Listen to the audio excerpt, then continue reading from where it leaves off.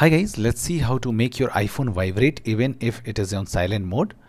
So how to do this?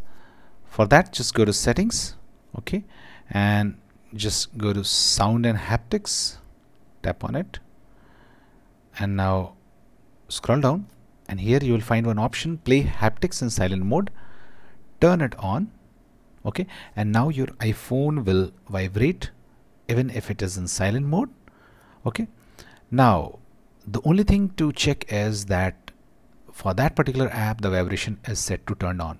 So let's say if someone calls you and you don't want the ring but you want the vibration, so you must check that whether or not your phone vibrates or vibration is set to something. Okay, so how to check that? Just go to settings homepage again, go to notifications, scroll down and find phone app, tap on it, and now tap on sound and make sure the vibration is selected and it is not set to none. Okay, if it is none, then even if the call will come, since the vibration is set to none, no vibration will happen.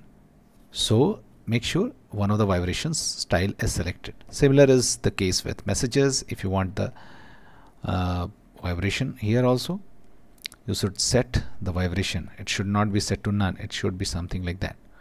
Okay, and now since you have set the haptics, your phone will vibrate even if it is in silent mode. So that's it guys. Please do like the video to support us, and thanks for watching the Geek Page.